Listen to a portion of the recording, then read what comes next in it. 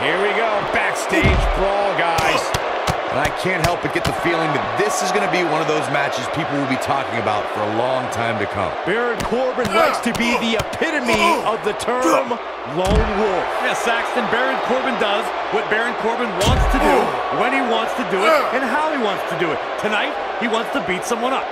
He hits a huge elbow drop. Not the first time we've seen this move tonight. Just an unforgiving slam.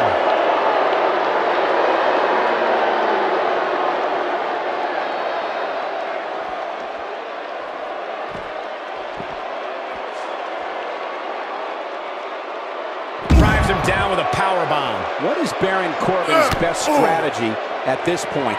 I'm not sure how much more he has to give. Stop in the leg. Just nasty. Great job escaping, trying to turn this thing around.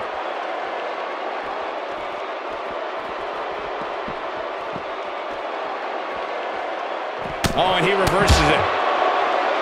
Yeah! He's one of those guys that gets going and it's hard to stop him.